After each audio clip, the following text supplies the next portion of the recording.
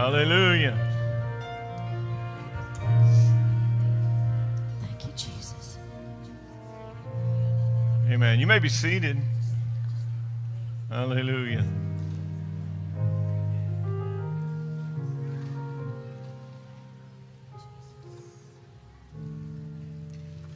Welcome to the river. Amen. Where Sunday morning is the best time of the week. Amen. Amen.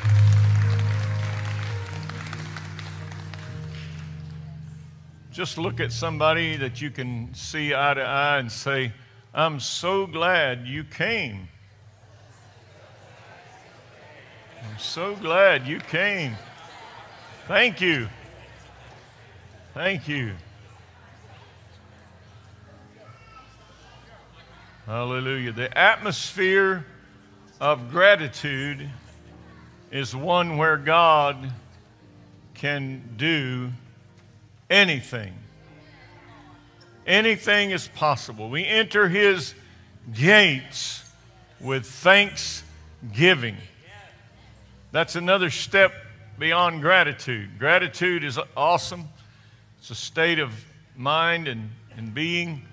But then when you give thanks, you got to give it, express it, let it out. And we sang, thank you, Jesus, for the blood applied. Amen? Amen, amen. Before our children are dismissed to class, we've spent a little more time this morning in ministering, amen, and that's okay. We're gonna just take a deep breath and enjoy the next few minutes together. God's got some good things in store for us. Before they go to class, I want to share with you, how many of you remember missionary Tim Taylor? Raise your hand. He was with us a few times on Wednesdays, and Tim and his wife are traveling around the world doing great works for the Lord, establishing churches in cities that most of us will never go to, cities most of us have never even heard about. You know the world is bigger than Lancaster, Ohio. It really is, and bigger than Ohio even. But they are going to Uganda in just a couple of weeks in the month of June, and we're going to help send them. They've been having meetings with anywhere from 1,500 to 2,000 people would gather. He shared a testimony in his last newsletter with us that, and by the way, if you want to get these newsletters and connect with these missionaries directly, that's perfectly in order. And you can do that through our church office. Just say, sign me up for those Tim Taylor updates and newsletters, and you can do that. But he shared with us in our recent newsletter that they were walking down the road and they noticed this crippled boy was really having a hard time. And the Holy Spirit prompted them to stop and pray. They began to pray for this young man, and a crowd gathered around. See, in our culture, you might spread people. You start praying like that in public. People might walk way around. This is weird. But in a hungry culture, they want to see what's going on. Their mind's not filled with the latest and greatest technology and sports and all, whatever it is we get hung up on. But a crowd gathered around. And before it was over, the young man was healed. They said he got about 70% to where he's going to be. But the crowd watching this grew. He said it reminded him of what he read about in the New Testament. And before it was over, 150 people give their heart to Jesus Christ.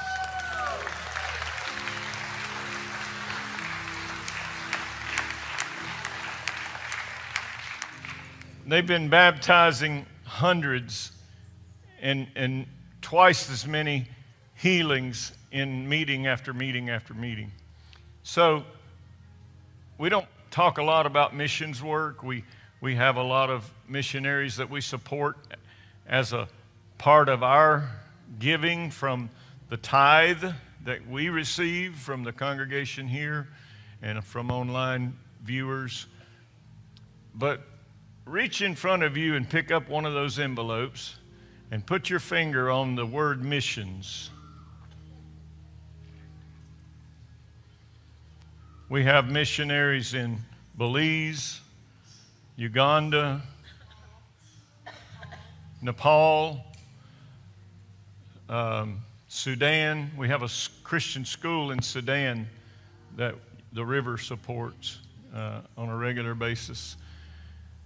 And all over the world, the Philippines, we're involved with missions work in Israel and different places.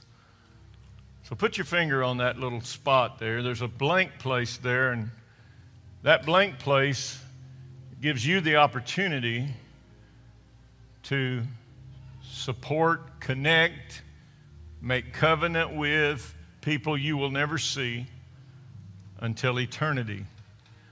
The people you know here for 60, 70, 80, 90, if you have a friend that you've had for 90 years, you're doing good. But these people that you're touching right now with your finger, you will spend eternity with. You're going to get to know them real good. You're going to hear some testimonies that'll blow your mind. Amen? And you're going to get love like you've never been loved when you touch some of those people. Amen? Who Jesus did great and mighty things for and reached hundreds for him. So today, if you would, write an amount on there, pray over it, ask God to show you what you can do, and on your way out, just make sure you put something in the box for missions. And today, Jack, if you would, from today and this coming Wednesday, all loose cash, we're going to put that to missions. How about that? So if you don't get a chance to write it down, you just drop money in. It's all going to missions. And we're going to send it around the world. We're going to bless Tim and Eunice Taylor, and they are going to be our hands and feet in another place. Amen? Hold up your envelope, your wallet, your phone, your device, your Wi-Fi connection, whatever it is you used to give. If you're watching us from home, hold it up at home, and let's declare to the Lord, I declare that as sure as God's rainbow is in the clouds, my covenant is established in him. I believe his promises to me are yes and amen. This is my covenant kept in Jesus' name. Amen. Amen. Children, jump up and go to class and don't run. But be eager to learn and listen and hear what the Lord is saying to you today. Amen. Hi, Richard. How are you? Your name Richard? I thought I met you years ago. Mary Coran is in the house, everybody. She brought Richard with her to the river. Welcome, you guys. Welcome. Good to see the church singers. Look at there. Catherine. Richie somewhere. Where did Richie go? He went out. He escaped. He got a word this morning. Let not your heart be troubled, neither let it be afraid. Praise God. I looked at Pastor Lois this morning and I said, what in the world would it look like if every fear in this room just disappeared? Woo! Can you imagine what we would do with the absence of fear just for a few minutes? I'd just take 10 minutes of what it would look like in this room with the absence of fear off of us. I speak in the name of Jesus. God is breaking fear off of hearts, minds in this room, tormenting spirits. You've got to go. Your sleep is going to return. Your peace is going to return according to the word of the Lord. Let it be so. Somebody shout amen. Amen. Woo! Wednesday night, I'm not going to sing. Wednesday night,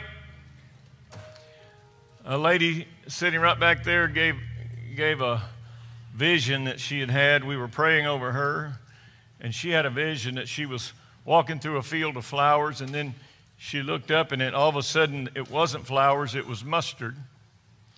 And God gave a word through another lady to her that He surrounded you with mustard seed faith. This morning, I'm doing what I do back there, just worshiping in my shoes all over the building. And Brother Danny, my precious brother with a gift, he has a gift of word of knowledge on him, and he looked at me and he said, today, God wants to give somebody mustard seed faith that anything is possible. Something, did I get that about right? Mustard seed faith is in the room. Well, the Lord said, you're surrounded by mustard seed faith Wednesday, and confirmed it today. I don't know what you're waiting on.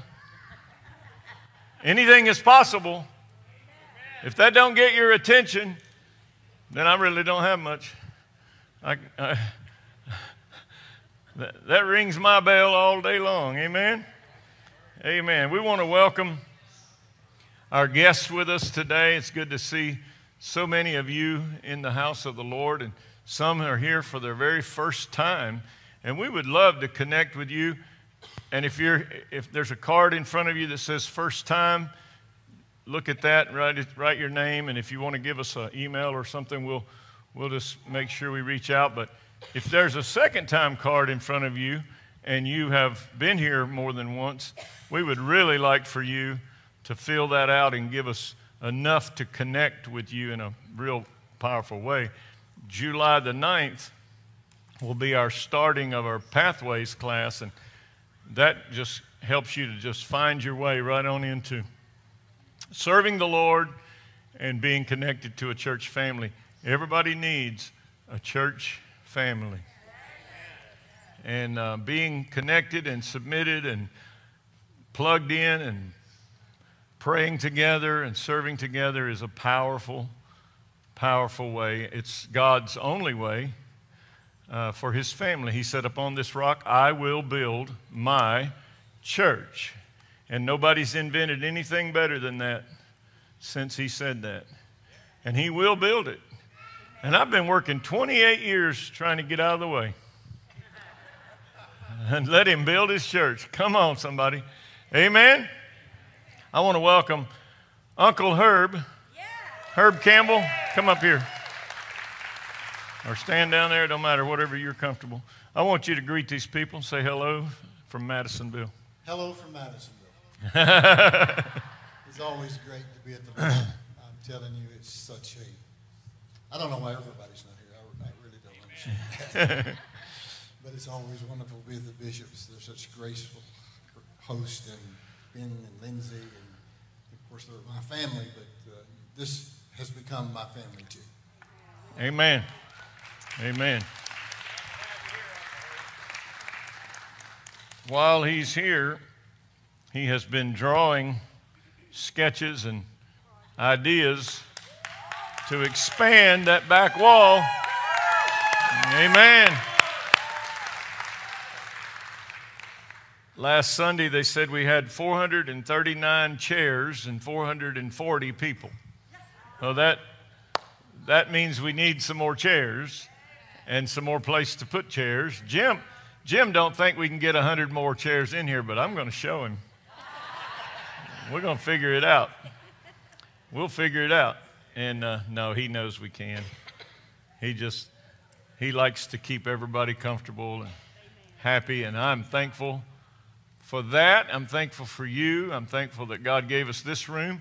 And I did a little quick thinking, calculating, and what it cost us to move from that room over there to this room, which more than doubled our capacity in seating. For half that much, we can double this capacity because we planned on it. We prepared ahead of time for this building to be expanded that way, put our platform on that side, and everything going around. It's really neat, and I can't wait to share 3D colored pictures with you of what God is doing. Today, I want to share a message that I feel like the Lord gave me, and I hope He did. I don't want to speak for anyone other than Him. Amen? But His Word is so rich, and there's so much in it, and I just love digging and uncovering treasures and sharing them with all of you and watching you smile when I share and hear you shout, amen, amen. So it's been about 3 or 4 weeks since I ministered in this pulpit, I think. I've been having all these other people come up, and I tell you, they're a hard act to follow if we're looking at it that way. But there's some good teachers and preachers in this house. Today, amen. Today I'm going to share from the subject, the sweet aroma of servitude. The sweet aroma of servitude. I'll start with a poem introduction. Y'all got your Bible ready? This is not in the Bible. It's titled, He's No Stranger. He's the wisest man in the church. There's nothing he can't do. If you turn down your ministry, he'll be there for you. He's also a very faithful member. He shows up right on time. If you don't honor your commitment, he'll cover you every time. He's obviously very wealthy. The plate's always passed his way. If you choose not to give a cent, he'll all the expenses pay. Who is he, you may ask? This one with such acclaim, thank God he's in every church. Somebody else is his name. Written by Lloyd Taylor. There's a lot to be said for that somebody else. Thankfully, at the river, we all are trying to be somebody else that's needed in the church. The Bible, in summary, is a love book or a love letter. 66 books of love. Love, in summary, is giving. The most precious gift you have is your time, your presence, or your service to others. We serve because we love. The old song written probably in the 40s or 50s, I will serve thee because I love thee. Jan, you know that song, don't you? You have given life to me. It's a beautiful song. More beautiful if someone else sings it, but it's a beautiful song. But you can turn to Matthew chapter 20 and verse 26. The spark that kind of set me off into this message was a conversation between a couple of 4-year-olds, 5-year-olds in the foyer last Sunday after church. Aubrey Jr., son of Aubrey and Jordan Hanson, walks up to Victory, the little daughter of Tyler and Krista, Dave Kiner's grandbaby. Well, he walks up to her and he says, Victory, how can I serve you? She looked at him like he had 3 heads.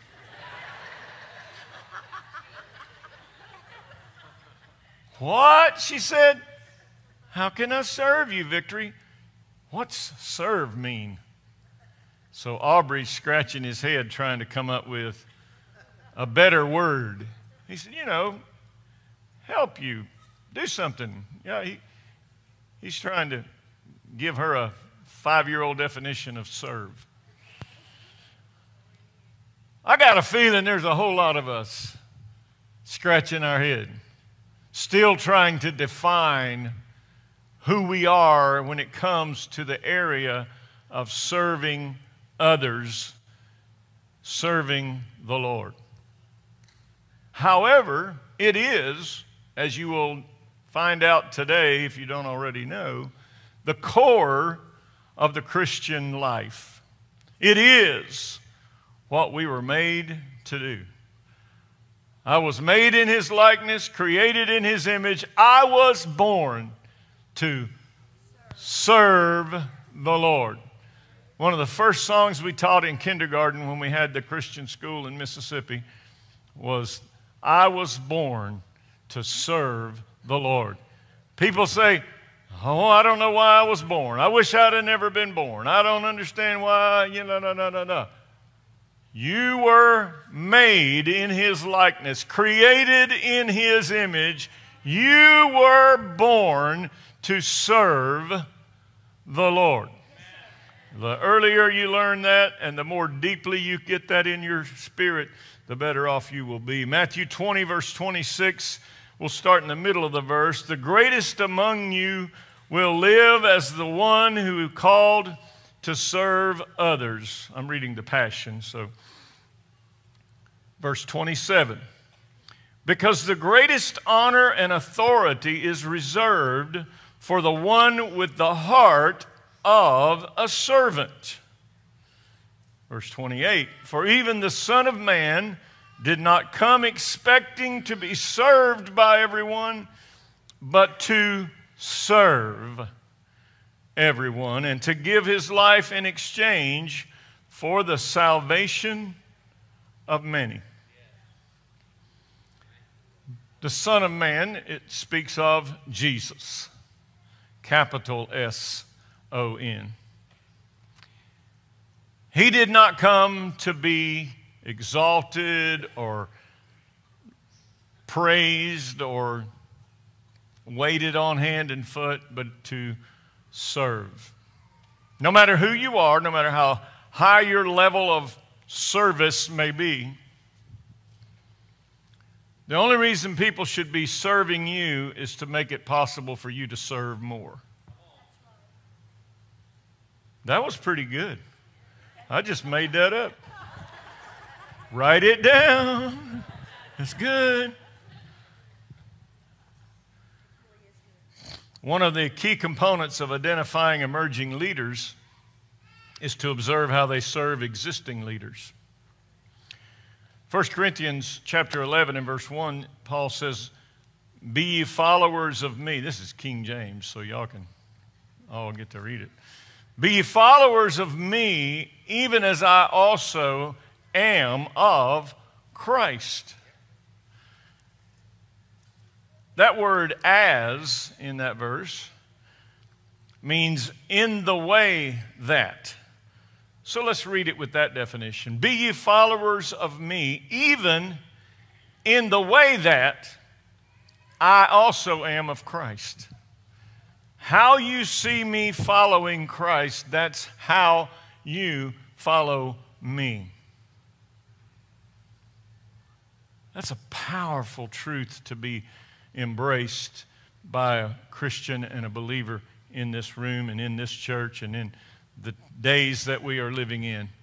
If you find somebody that's a true follower of Jesus and you follow them in the way they are following Jesus, you're going to line yourself up with everything that God has, and His Word is going to become part of your life and your being, and you're going to be made more into His image every day that you walk, every step that you take. Amen? We do this as a congregation, but we also do it as groups. One of the main reasons for you to be in a grow group is to find other people that are following Jesus in such a way that you can, if you feel like you're following Jesus better than anybody else you know, you're in trouble. You've got a real problem on your hands. I remember a famous minister known far and wide fell into an immoral act, and somebody said, you need to go and get counsel. You need to get some help. You need to submit to some authority. And he said, who in the world would I submit to? There's your problem. There's your problem. Let not a man think more highly of himself than he ought to think. Jesus served his disciples. They didn't follow him around like an entourage, just doing his bidding and waiting on him hand and foot. That's the image we get, because we are more accustomed to, the Godfather and the men's and boys clubs and, the celebrity Christianity, but Jesus wasn't about celebrity Christianity.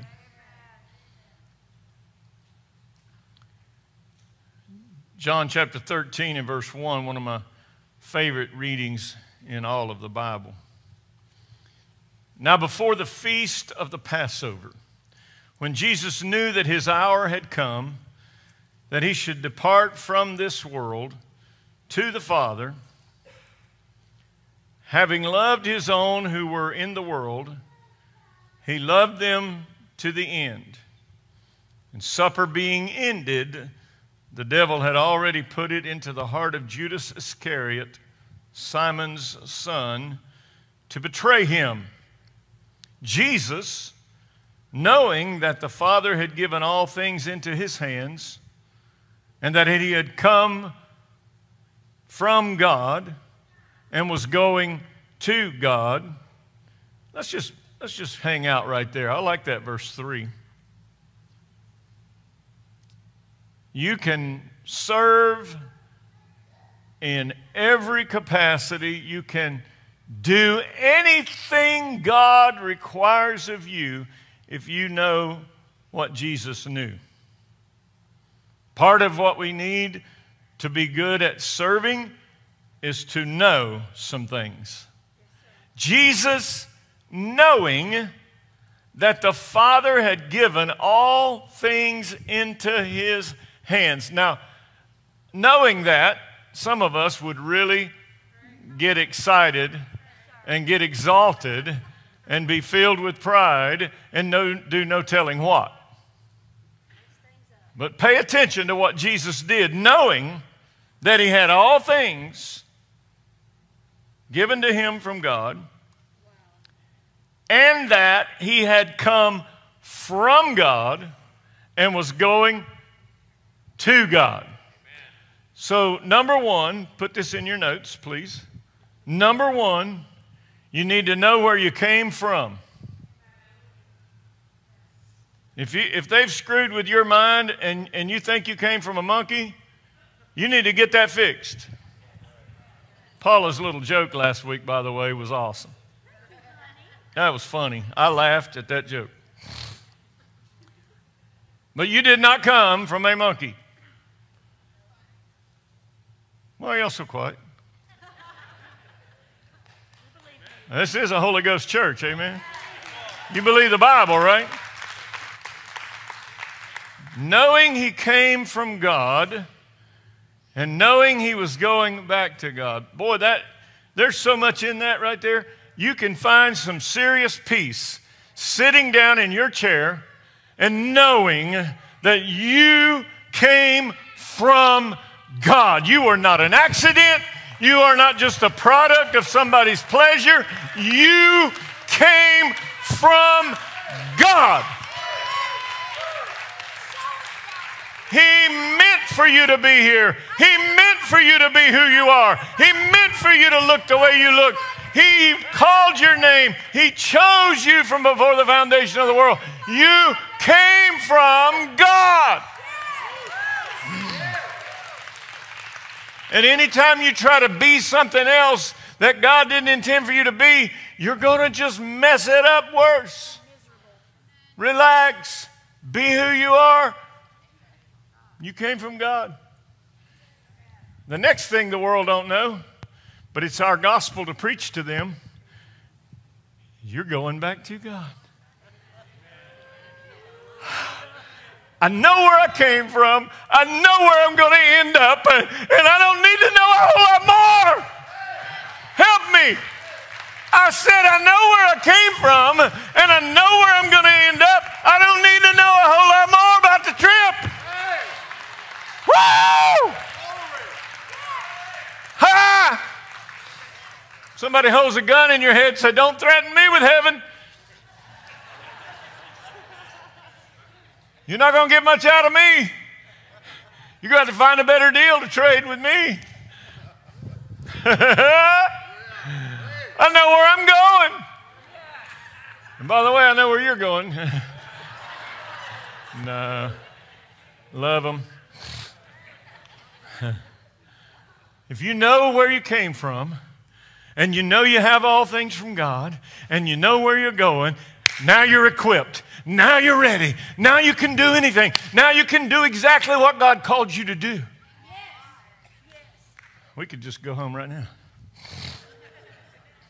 So what did Jesus do when he knew he had all things and he knew where he came from and he knew where he was going? He rose up from supper, laid aside his garments, and took a towel and girded himself.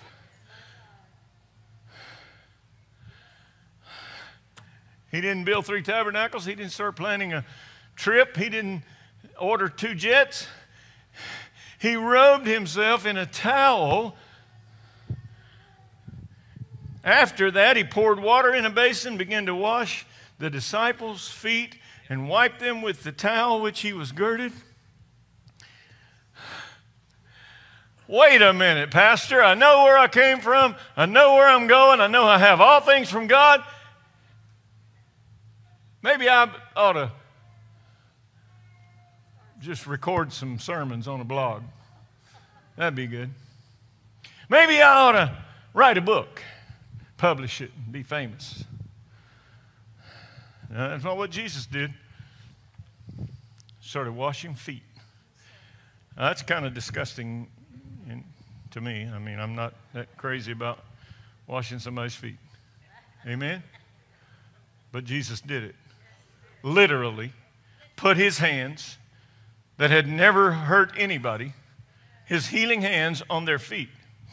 And I'm not going to teach on that today, but there's a whole lot to be learned about that procedure and doing that. And it's okay for us to do it now. Amen? He came to Peter, and Peter said, Lord, was you going to wash my feet? Jesus said to him, what I'm doing to you, you don't understand now, but you will know after this. See, sometimes God's got to do stuff to you that you don't understand, because he knows that if you'll let him do it, then you can understand it. Amen? How many of you didn't understand speaking in tongues, but after you did it, you're like, oh, that's what they are doing. Oh, I get it now. Didn't understand the blood applied until you got baptized in water and the name of Jesus was put on you. And then you're like, oh, now I see what I'm into. Whoa! Amen. The Lord said, or Peter said, you'll never wash my feet. Have you ever said that? I'll never. You got to watch that word. That word will come back to bite you, won't it? I'll never. Now, don't say never. Jesus answered him and said, if I do not wash your feet, you will have no part with me. Peter said, oh, okay, well, you put it like that. Lord, why don't you go ahead and wash my feet, my hands, my head? Just give me a bath. I'm ready. You ever been there just desperate to have all that God has? And once you realize what he's getting at and what he's doing, you know, okay, God, I'm in, all in. Wash my hands and my head while you're at it. I've been feeling a little dusty. Amen? Peter got all in. Jesus said to him, who is bathed needs only to wash his feet, but is completely clean, and you are clean, but not all of you. This he was talking about Judas, who, even though Jesus washed his feet, he still wasn't clean in heart. What Jesus is essentially saying here is, if I cannot work on you, I cannot work through you. Write that down. If he can't work on you, then he's never going to be able to work through you.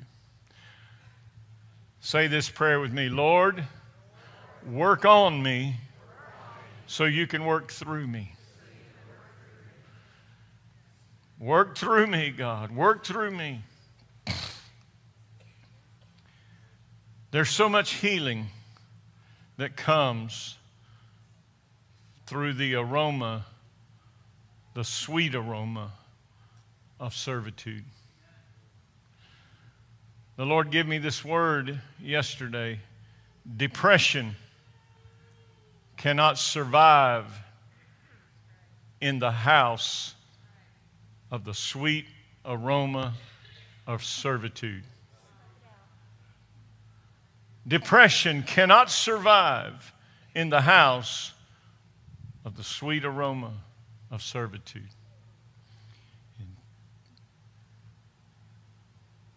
In 8/8 of 08, at about 5 in the morning, no, earlier, 2 or 3 in the morning,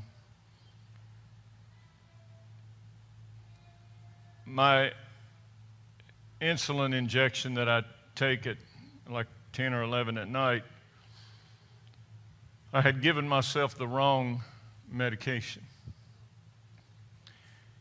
And I went into a full-blown seizure. I bit my tongue into completely through in 2 different places.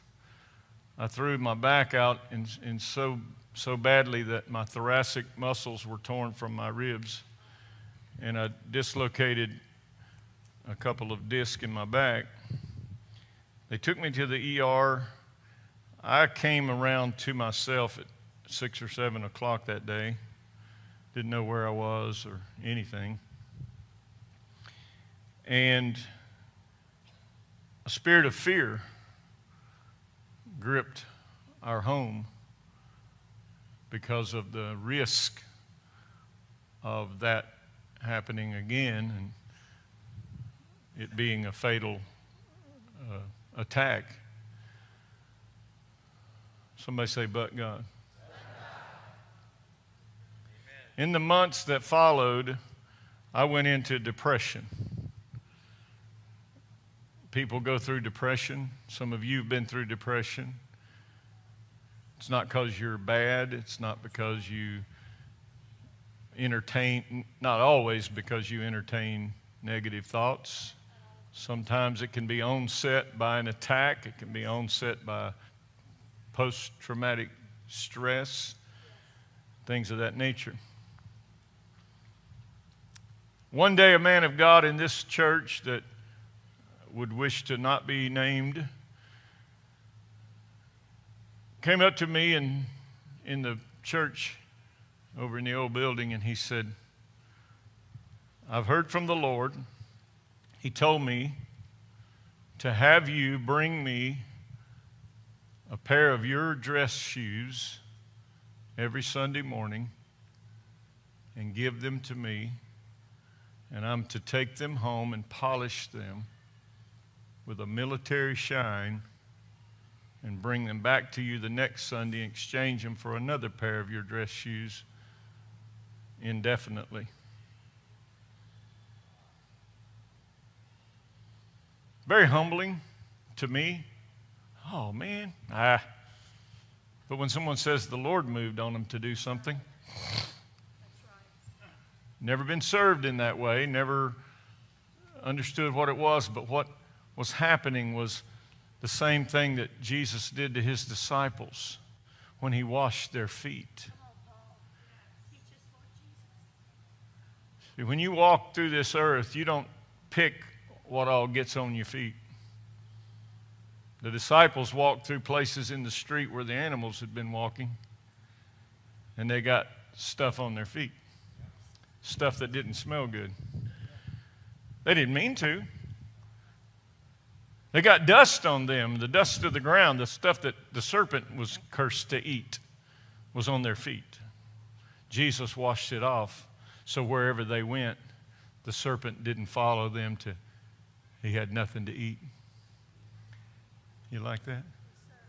Think about that. Amen? Took the bait off their feet. Amen. The bait of Satan. You can serve others in such a way that the bait of Satan, the offense that people carry, is washed off of them by your love. I'm going to tell you right now, on about the 10th or 12th pair of shoes, that depression lifted off of me. By the Spirit of the living God, by the power of the Holy Ghost. It wasn't a famous evangelist anointing me with oil and praying over me and being slain in the Spirit, which is awesome and powerful and wonderful, but that's not how God chose to do that. It wasn't somebody fasting for 30 days over me, and it wasn't me reading 100 scriptures a day of positive. It wasn't power of positive thinking. It wasn't a drug or a medication. It was somebody serving in a way that the Holy Spirit prompted. It was the power of hospitality. Depression cannot survive the house of hospitality. Depression cannot survive where people are serving others with a heart of love, with the heart of Jesus, with the heart of a servant in humble ways. Jesus gave his disciples something in that room that they would reflect on in the days to come. How are you going to make it through when your king is crucified? How are you going to get by when you watch him beaten by those nasty Roman soldiers? How are you going to get by when the Roman government condemns him to death right before your eyes? What are you going to do about it? I'm going to remember a night in a room with my Lord where I sat down and he got in front of me and he washed my feet. How do you know you're somebody? How do you know where you came from? How do you know where you're going? How do you know you have all things from God? Because somebody loved me enough to wash my feet. Somebody loved me enough to get in front of me. Somebody loved me enough to bake me a pan of cookies when my wife was sick and bring them over to the house so we could have something sweet on the table. Somebody loved me enough to come over and do my laundry. Somebody loved me enough to drive my kids to school when I was too occupied to get there. Somebody cared enough to come over in the middle of the night and check my baby's temperature when I was too sick to help. It's a hurting world. You're sitting around people that are carrying some heavy stuff, and you can lift it off of them just by shining their shoes, washing their feet. Paula and I picking up our breakfast this morning and sitting in the drive-thru window, the lady just starts showing us pictures of a baby. 2-year-old little girl. Prettiest thing you ever saw. Blue eyes and blonde hair. Who is this? She said, well, she's a relative to a friend, and she'd been missing we found her in a car all alone, covered in feces. We cleaned her up. And that baby's brilliant. That baby knows her colors, and she's potty trained herself in my house. I brought her in. I'm going to take care of her. I'm going to be guardian for her. I'm going to care for her and love her. Because drugs has wrecked her daddy. Drugs has wrecked her mommy. They can't be mommy and daddy anymore. I'm going to love this baby to health. She's going to have a home. She's going to have peace. That's washing feet. That's some hospitality at work. And you know what's going to happen? God's going to deliver that mommy. God's going to deliver that daddy because somebody cared more. They become more than a number. I wish I had about 3 hours with y'all. Y'all are fun. I like y'all. Amen. Well, you know, Dustin, I got to give the how, right? I mean, you can't just get people. So 5 things that hinder us from serving. Number 1 is knowing our purpose. It's a quest that we all get on. One of the first questions to ask yourself is, what am I good at? And don't tell me you're good at nothing, because then I'll already know what you're good at, and that's lying.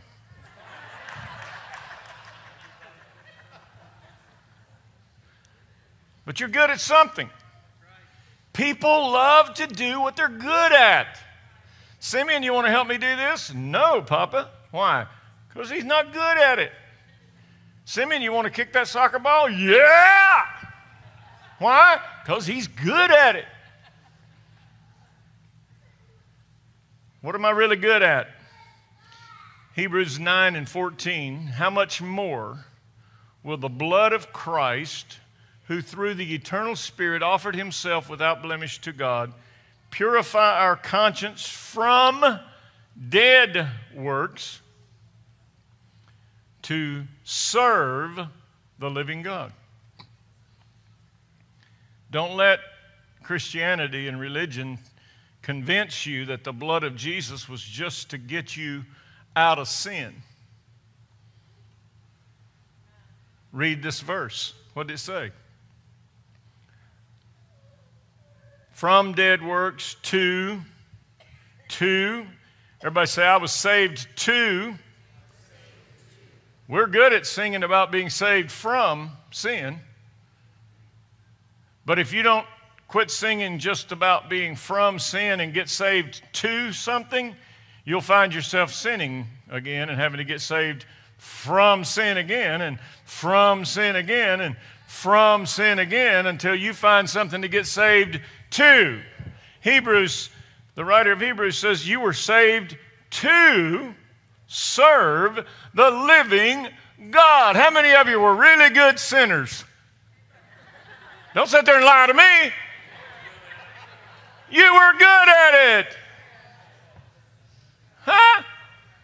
Now you're not good at it. Huh.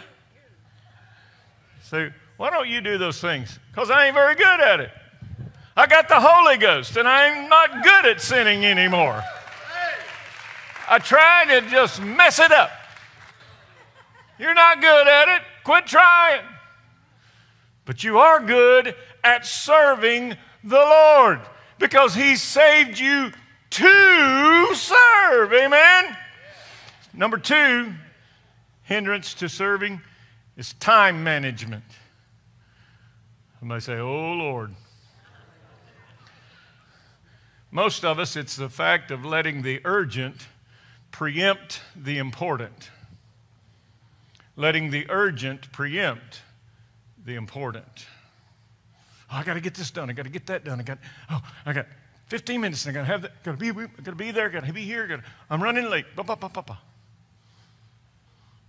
If running late is in your sentence through the week, you need to fix it. You don't need to live running late. Running late's hard on your blood pressure, hard on you. Running late's not a healthy way to go. No, you don't need to be running late. Why are you running late?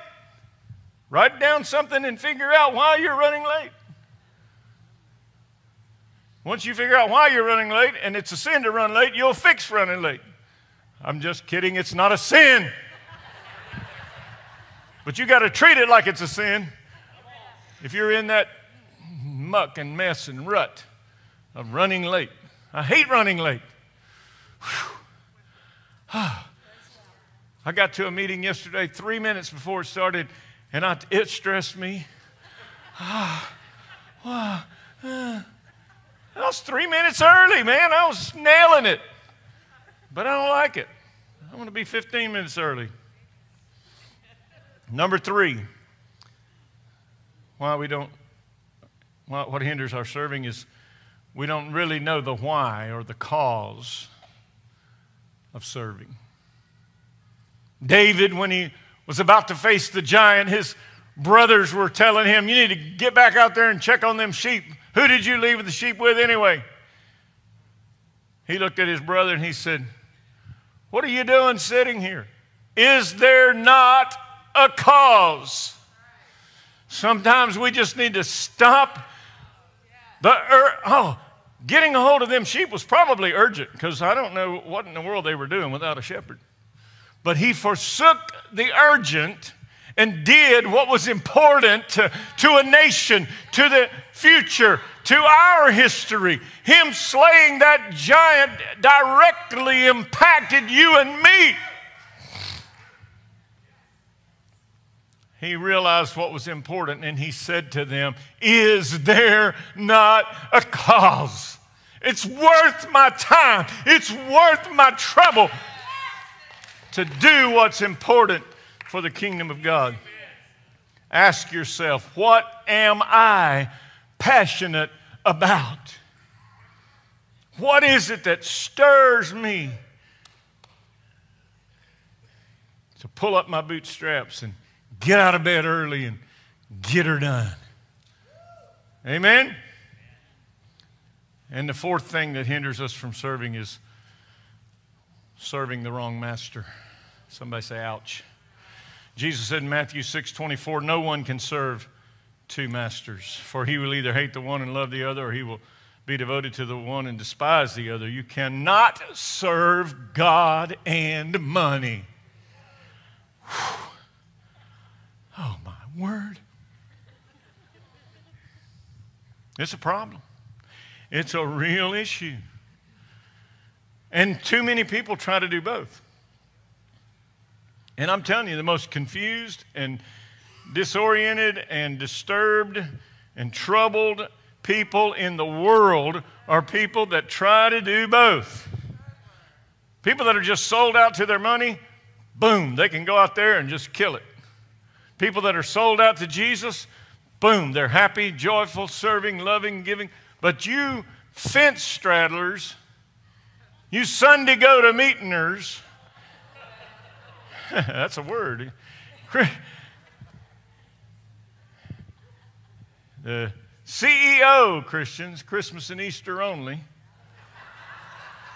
you're not cutting it. No man can serve two masters. Let me help you. Ephesians 4:28, let him that stole steal no more, but rather let him labor, working with his hands the thing which is good, that he may have to pay the car payment, pay the house payment, eat supper. What's the Bible say? That he may have something to. Go ahead and show him. I'm not going to hold him up. Go to the next one. Oh, it's up there. Oh. Ta-da! My screen's different from yours. Sorry. That he may have to give him who has need. When you work, it's not just to keep from stealing. When you work, it's not just to pay the bills. It's not about the Lord provides. You say, I got to provide for my family. No, you don't. They will not starve to death if you quit your job. God will provide. But don't quit your job, because then you won't have to give him who has need. If you go to work every day saying, man, I got to get in there and get it done because I'm going to earn some money so I can give. I can't wait to give. I got to work harder. I got to get some overtime because I want to give. When you get giving as the impetus for your working is a lot more fun. It is more blessed to give than to eat, receive. We're not consumers. We're producers. Givers. Look at somebody and say, give. Okay, in closing. I got to land this thing. Woo! I got so much more to tell you. But the fifth one, okay, so one is knowing our purpose. 2, time management. 3, knowing the why or the cause. 4, serving the wrong master. And 5 is lacking power. If you know you got the power, if you possess the power, you can do it. But when you lack power, nothing's going to happen. Yesterday we went and visited a church, and when we walked in, the sanctuary was dark. The pastor said, we got the light switch hidden. And he's 6'5", and he could barely reach over this wall and turn on the lights. He said a few years ago somebody broke into our church and didn't steal a thing because they couldn't find the light switch. How many Christians sit on a church pew, pay their tithes and offerings, don't miss a Sunday, but they're not changing anybody's life because they can't find the light switch?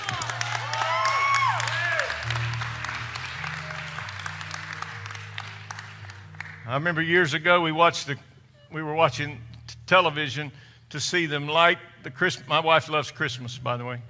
To see them light the Rockefeller Plaza Christmas tree, and the music builds up, and the announcer announces, and everybody's standing, and they're cheering, they're clapping, and nothing happened. You remember that? It didn't come on. And it took like an hour for them to figure out what was going on. It almost reminded me of Chevy Chase trying to get his Christmas lights on. No, I'm just kidding. We watched the TV version of that, by the way. Anyway. So today in the church, we lack the power of Pentecost. We lack the power of the Holy Ghost. When the power of the Holy Ghost sweeps our souls and pours out on His church, you're going to see people serving, giving, loving, doing. Hospitality is going to light up your house. Hospitality is going to light up the church. And we'll no longer look at each other like what you're doing here, but we'll look at each other and say, come on in. Welcome home. We love you. We care about you. We want to be a part of your life. We want you to be part of our life. Come on in to the house of the Lord. We have the power. The Bible talks about having a form of godliness, but lacking the power thereof. That power is a power to serve. What did you think it was? Amen? We lack power because we don't know what we'd do with it if we had it. A lot of people think, man, I want that power. I want that glory. I want to heal the sick, raise the dead, da-da-da-da-da-da. Hey, cook somebody some soup. It takes power to do that. Go clean somebody's house, mow somebody's grass, rake somebody's leaves, help somebody move. It takes power to do that. And it's powerful. Shining somebody's shoes can break off depression, I tell you. Hospitality is powerful. So a woman, I won't read the scripture, but if you want to study it at home when you have more time than I have been given today, Luke 7 and verse 36 through 46, a woman with an alabaster box shows up in a house. The atmosphere of that home was reeking with religiosity, Phariseeism, Christianity and its politics. Who's the greatest? Who's the least? This woman shows up of ill repute. We We might want to credential her, we might want to vet her out a little. Might not want to be seen in town with her. She shows up and she chooses to do what Jesus needed in the moment. She chose to break her treasure box open. All of her life savings was in that, and poured it on his feet and began to wash his feet and dry them with her hair.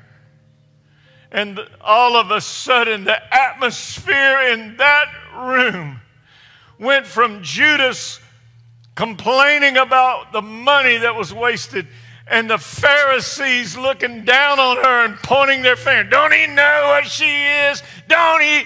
Meh, meh, meh, meh. Oh, I've been around them religious spirits, and they still make me mad, and they're not even in here. But it went from that to the sweet aroma of servitude. In a moment, you can change the atmosphere of the world you live in, of the place you work, the place you occupy, the house you visit, the hospital room, the church service. It can be changed in a moment from a nasty old, ugly old turmoil spirit to a place of peace, safety, security, love, and rest. Stand with me today. I walked into this room today and I smelled the sweet smell of sacrifice.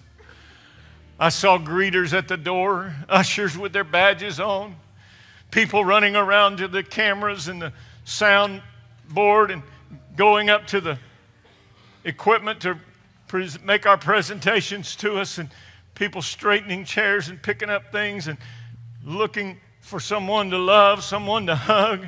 So children playing. This room was filled with the sweet aroma of servitude.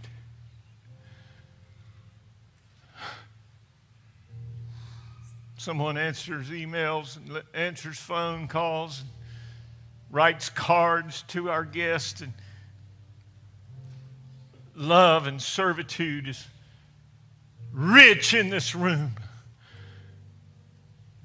I watched as a weary saint walks to the front of the room, says, I have a need. And all of a sudden, out of those seats, people pop up and run down and grab a bottle of oil, grab a hand to hold, touch somebody on the shoulder, begin to anoint and pray. I watched as men weep because their brother's hurting.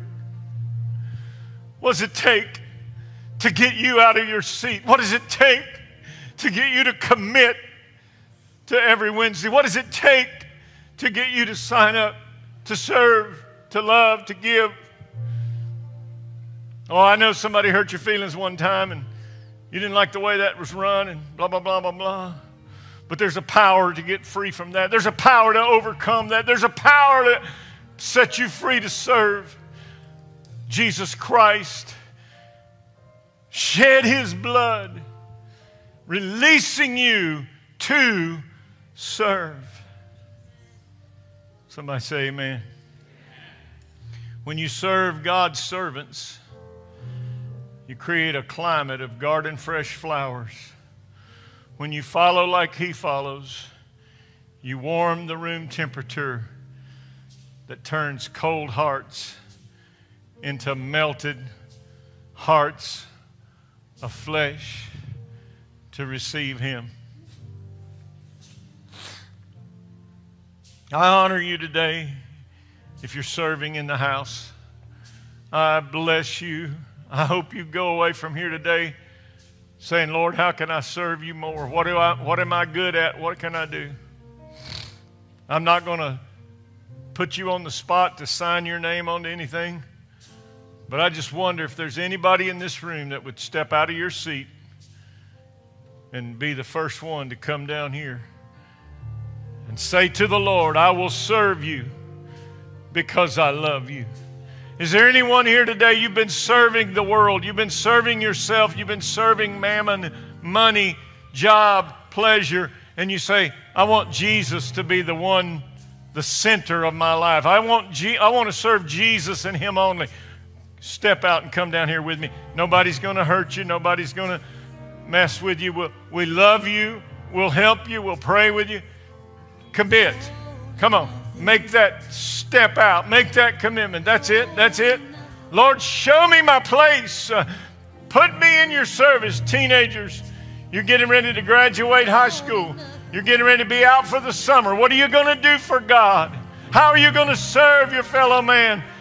I love you, Jesus. I want to serve you, Jesus. Amen. Oh, everything I give to you.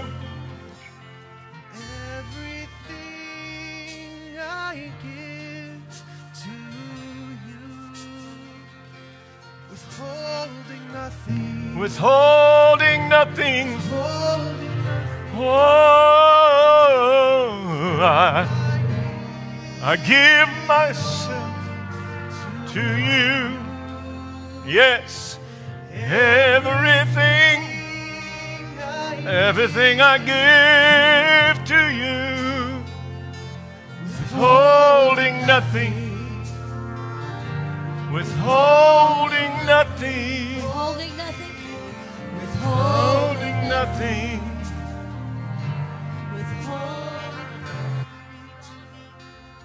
I give you all of me. I give you all of me. I give you all of me. I give you all of me. I give you all of me. I give you all of me. I give you all of me. I give you all of me. I give myself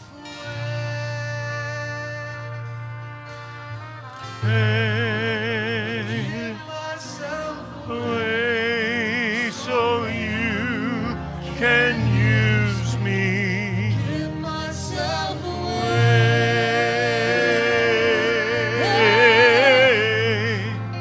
Give myself. Give it all to Him. so you Can use me. give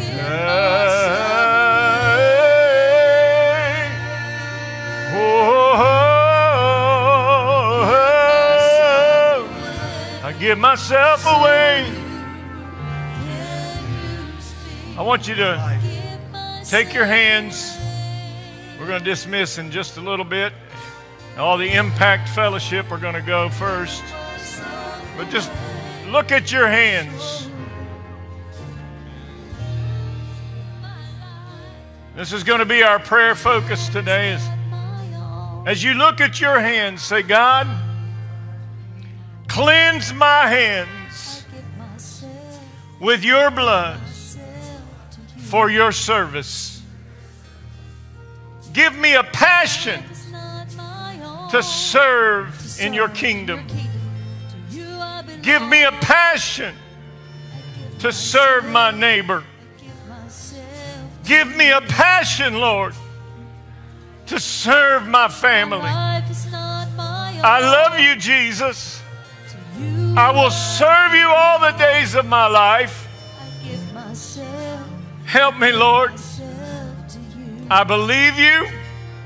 I trust you to use my hands for your glory in Jesus' name. Now put those hands together and praise the Lord, maker of heaven and earth.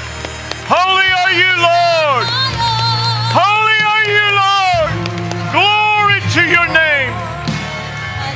Oh. Okay, I'm going to start right up here. If you're single and you're between the age of 18 and 30, raise your hand.